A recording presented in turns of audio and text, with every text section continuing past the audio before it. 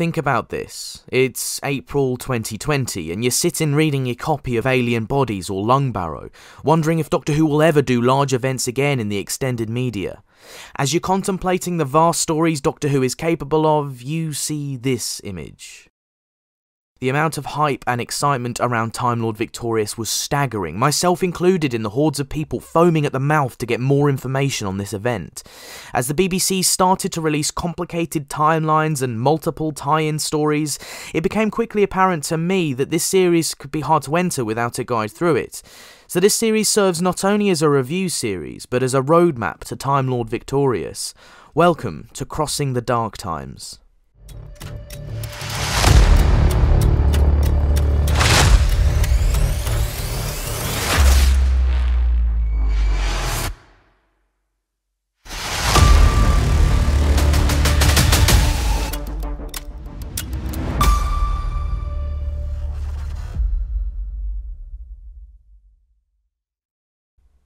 As Defender of the Daleks is the first release in the series, this is generally the point where most people jump into Timelord Victorious.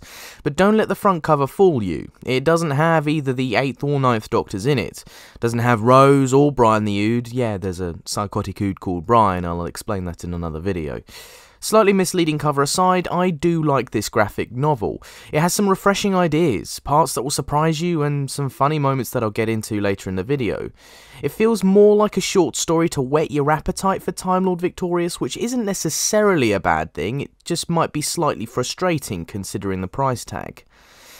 Sheesh. This graphic novel had a difficult job as it's most people's first look into the story of Timelord Victorious, so it needed to hook people in and get them excited for what's to come. Unfortunately, I feel like this story is only an introductory and doesn't seem to tease the more exciting elements of the event, as it just sort of has bits loosely involving the Ark dotted through it. For example, the Honda creatures from the Dark Times, the Emperor Dalek is back just in case you missed him, and none of the Daleks recall the Time War. Now, don't worry if you aren't sure about what the Dark Times are at this point, this is further explained in other Timelord Victorious stories and is only in the comic as a teaser. So yeah, it would have been nice to have a more involved story, but as a standalone comic I think it was pretty good.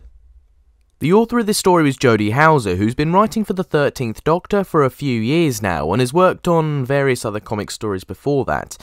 Houser is a fairly long-term fan of the show, falling in love with Christopher Eccleston's portrayal of the Doctor in Series 1. The plot she's written for Timelord Victorious seems to be a little bit more stripped back and linear than her usual works, but considering she had 2 issues to work with, I can completely understand why she decided to play it safe with a simpler plot. Roberta Ingranata is the artist for this book, and she's definitely very experienced in her field. She's drawn for quite a number of years working for Italian companies and is now currently working for Titan and Image Comics. The art style in this book I feel is overall well drawn and in keeping with the feel of the narrative. I do feel David Tennant's likeness hasn't been quite captured in this book as well as he has been in other graphic novels, and the movement can feel a little bit stiff at times, but overall I feel the art is well drawn and it easily transports you into the world it's presenting. So the story starts when the Doctor's Tardis starts to explode and catch on fire. After the initial confusion, the Doctor finds out that wherever he lands, the Daleks are waiting for him, and whatever he does, he's not able to escape them. Oh look, cows. The Doctor is then forced to meet the Emperor Dalek, who should be dead, and learns that not only do the Daleks not have any recollection of the Time War, but they need his help to fight an enemy called the Hond.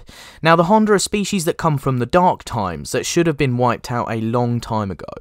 The Hond started to fight the Daleks across the universe, and whenever the Daleks retaliate and fire back, they only get stronger.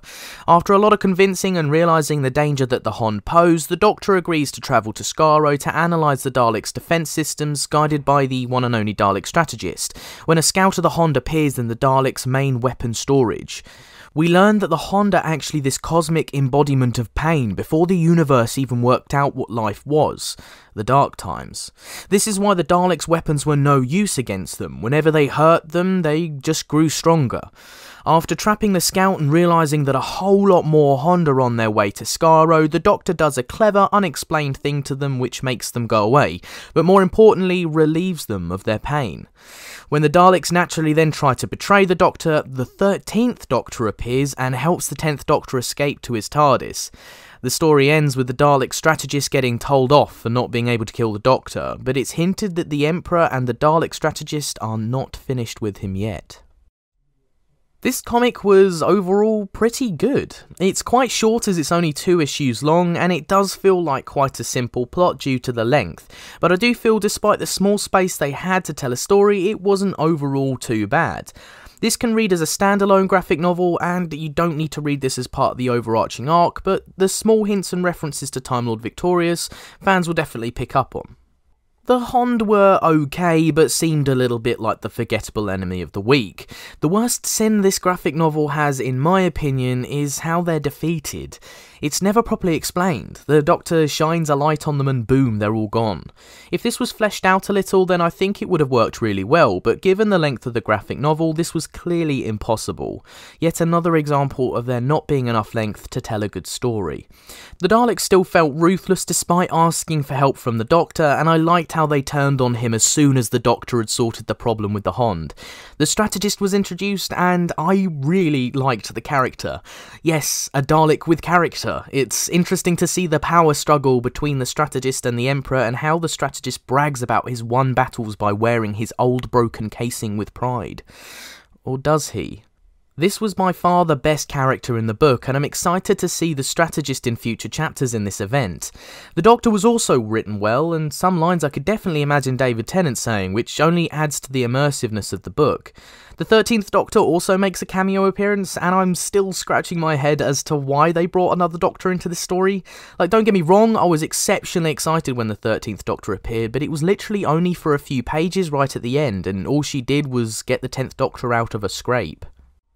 Overall, I did enjoy this graphic novel, and I would recommend picking it up. The artwork was great, it has an immersive plot, and it really set you up for the Timelord Victorious arc. I feel the characters were written perfectly, and I enjoyed the small story arc references.